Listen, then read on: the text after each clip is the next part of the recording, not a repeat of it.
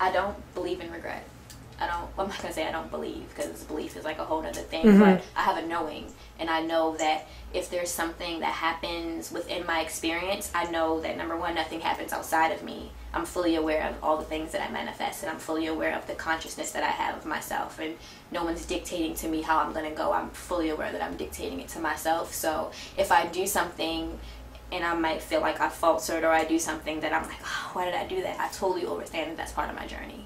And I know that's something that I have to go through. Ankh is one, a symbol of a life symbol. It's one, a symbol of womanhood. It dates back to ancient Kemet, ancient Egypt. It's a hieroglyph that was a symbol of ongoing life. It was a symbol of the like strong matriarchal symbol. And if you break down the Ankh, it has three main parts.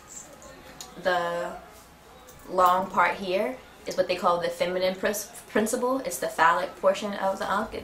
This is what they call the fallopian tubes of the woman, and then this is what they call the womb or the uterus. It's 120, 120, 120 to create the complete 360. So it's all about the life process, the man, the woman, the core principle, and the creation of life over and over. I'm more so inspired by a lot of the strength and courage that I see in the women in my family. They haven't allowed time to really like take a toll on their spirit, so they don't even age, you know. It's really, really cool. So Trae's that tap, three parts. The S is the set, the T is the tap is the balance of the light. So it's Trae, the darkness and the light. I started getting into face painting. It started out as a performance thing. Whenever I would do a show, I would get really into like telling a story through face paint, but also being true to the culture. It's not always just about the aesthetic.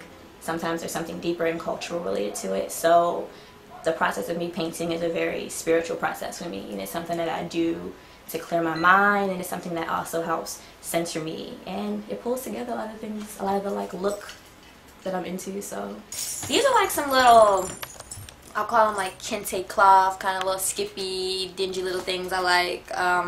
I want to actually make some of my own. I love them because they're super comfortable and they're really thin. They're like almost like linen, silk thin, like very, very comfy. I got them from a man who's from Thailand. They have that over exaggerated dropped crotch, and it's usually a huge piece that's just added to the middle. These are some bracelets that my mom sent to me. I don't know where she got them from. And they're amazing. They're amazing, and she's not into stuff like this, which was like really special to me because I mean she picked them out for me when she saw them. This is an elephant head.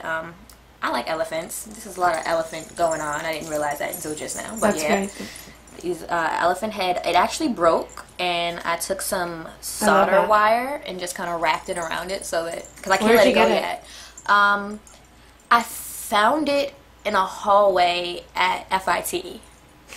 Like in the dorm room on the floor in the hallway when I was living there, and I was like, yoink, mine. So, and I think these, I didn't find any earrings. Yeah, these are just like my wooden plugs that I'm working on, stretching my ears out. It's just like, oh, you are? It's one of those like rites of passage kind of things. Usually within West African cultures, when people get their ears stretched, it's about the process, and to be able to kind of like track it and see how far you can stretch and how far you can go. It's a very ritual process thing. It's a spiritual thing. There's always something spiritual about what the physical body can endure, because no matter what, it's not penetrating the spirit.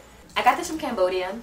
This one just stuck out to me immediately, and it's raw silk, and it's just vibrant. I love it. It's like my favorite one. This is also Alchemy 9. It's a crystal piece that she did for me. It really does help me get centered. I have a book, Rock of Ages, that I always look up to get a little brief history of my crystals and stuff, but this is like one of my favorite crystal pieces. I got these from my best friend. He got these thrifting in Philadelphia. They kind of give me like a kind of Aztec, Mayan, cartoony kind of thing. Okay, so from head to toe, in January I went to Cambodia for a month. I found this really nice lady who had like a table of all these really, really beautiful hand-spun silk scarves, and so I got like black, gray, cream, then I have some other ones with like other colors. I got stuff like this and just a lot of like really, really cool things. I'm really into a lot of jewelry that's ancient, or jewelry that comes from different cultures, or jewelry that has a very like rustic kind of feel. So I found that on the street. I was in LA last month and I got this from a really dope downtown boutique. This is another one I got from the streets. I got this in the African Festival, downtown Brooklyn. This, pretty sure I got it from a 99-cent store. These are my babies. They're long crotch and low crotch, and they have cargo pockets in the back. And they're custom made for me. I've traveled to Israel, Lebanon, Jordan, Syria, Korea, Hong Kong, and Cambodia. And in each one of those places, there are so many more commonalities than there are differences. There are so many things with language, dance, music, architecture, like all of these things that show up in so many different places. You see the same thing in Australia, South America, Northern Africa, that you see in the Midwest. Like, there are so many of these relics that we see, and we've just been able to say all these things are different, they're all separate, they're their own thing. But for me, it's more so that these things are all connected, and that's how I've been able to really hold on to that. It's more so my father's side of the family that's into art. My grandfather was a painter. My grandmother was a dancer and a model, and she was like very like extravagant. She still is. She still talks to me about like the old days and like how she was like a diva or whatever. We manifest our own destinies all the time, and I know exactly what I want to do right now, and that's what I'm doing. I want to travel. I want to perform. I want to write, and I don't have any attachments to people or things that prevent me from doing that. So I decided May, June that yeah, Berlin sounds like a good idea right now. So I'll go to Berlin and I'll write and I'll perform and I'll meet people and I'll do all the things that I want to do there, because like, why not? I'm 22.